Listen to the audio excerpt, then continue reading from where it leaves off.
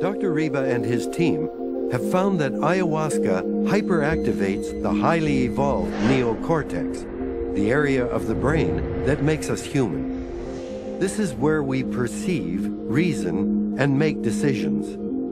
Ayahuasca also activates regions like the amygdala, which acts as a storehouse for early emotional memories, specifically the most traumatic or significant ones, like the loss of a parent.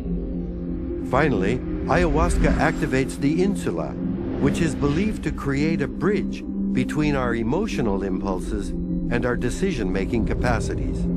So is that where awareness would be mediated? The neurologist Damasio, Yes. he says the area where feeling states are generated is the insula.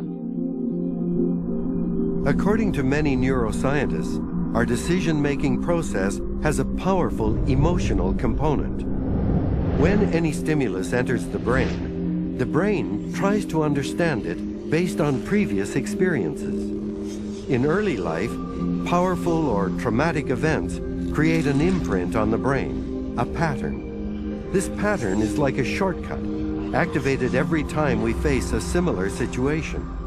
For example, if we were once attacked by a dog, our brain might harbor a set of these pathways that associate that dog with all dogs, making us fear them in general. We might even react adversely to a distant bark. Repeated events cause these neural patterns to reinforce their connections, binding them with protein and building them up like scar tissue. If this is how these traumas are rooted in our brains, how does ayahuasca affect those ingrained patterns?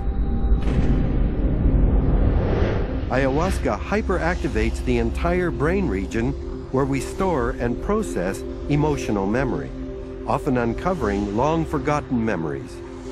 This hyperactivation enables the conscious part of the new brain to temporarily override previously entrenched patterns, allowing new connections to be made.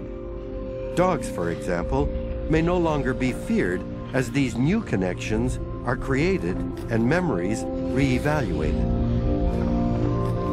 In field studies, ayahuasca users typically describe having emerged with new perspectives on past experiences and deeply rooted patterns of behavior.